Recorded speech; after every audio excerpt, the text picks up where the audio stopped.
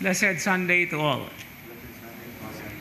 The theme that runs through, most specifically, from the first reading to the responsorial psalm and to the gospel reading, which is a parable, is centered on the vineyard. And it is very much acknowledged that the vineyard is actually Israel. Now, this interesting image that is captured in the parable of today's gospel reading, cast in a parable, but it is in reality a predictive parable. And what do we mean by predictive parable? It's predicting, and it is talking about Jesus himself. He is actually giving them the imagery or the picture of what is going to happen to him. Well, parables are always like that. They bring us into higher levels of meaning so that we can actually accommodate and we can identify. But this particular parable in today's gospel reading is very special, very specific, because Jesus is already prophesying about what is going to happen to him. The terminologies that are used are just common, what we call day-to-day expressions.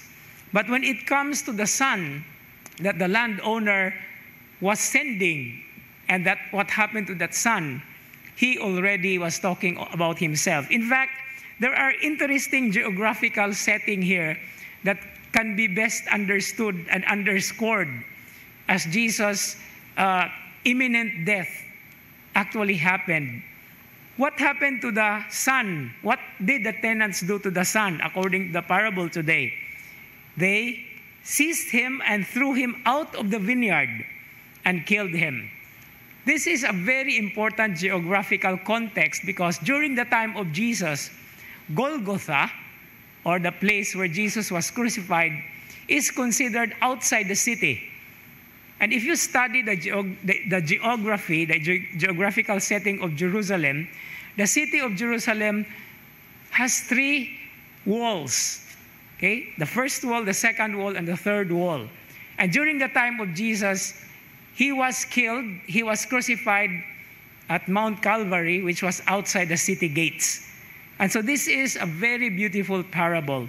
However, the message still lingers and is still very much continuously appropriated by all of us. It may be talking first and foremost in the first level about the vineyard, the beloved of God, the people of Israel. But as a vineyard, as it is planted, it is being hedged, it is being cared for, it is being cultivated, it is even being pruned. The people that God had chosen first failed in some ways or in one way or another. But the beautiful story emerges because as the chosen people failed, the vineyard is now entrusted to other people who are worthy to give produce at the proper time. And that is basically talking about us. And even in our context, bisan sa ato ang sitwasyon, kung dili nato ni mahimo ang mga ato ang mga involvements, ang atong mga commitments, naapoy lain nga mo take over. Pero samtang kaya pa nato sa atong kusog, we try our very best to cultivate and give the produce that is needed, that is actually asked from the God who is the owner of the vineyard. In our day-to-day living, sa atong adlaw-adlaw nga pagpakighilambigit sa atong mga kaigsuunan, we are continuously being pruned. We are continuously cultivating the very beautiful gift that the vineyard is all about, our faith. But then there are times that we actually are put into a kanang sitwasyon ba nga maglisod ta. But do not forget nga bisan sa atong kalisod, there are also people who are going to help us. And that is a continuous process. Mauna nga, the bottom line of this is what we receive as faith, or what the faith that we have received, is also handed down to the next generations through examples and through not just through the words that we mince, but also through the witness that we are doing.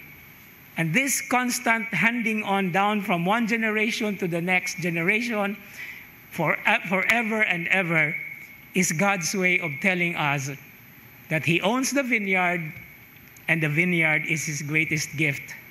Because it is not just only Israel now, but we too are part of the vineyard. And the Gospel of St. John is very beautiful about this imagery. What is the famous image, one of the famous images in the Gospel of John about Jesus teaching His disciples and all of us? What did He say in that Gospel? He says, I am the vine, and you are the branches. Okay? Apart from me, you will not bear fruit. But since you are a part of me, and Christianity, by the way, technically speaking, or in reality, is a vineyard, is a vine being grafted into Israel. And even the Jewish people accepts and embraces that. Nga naa joy gi-graft.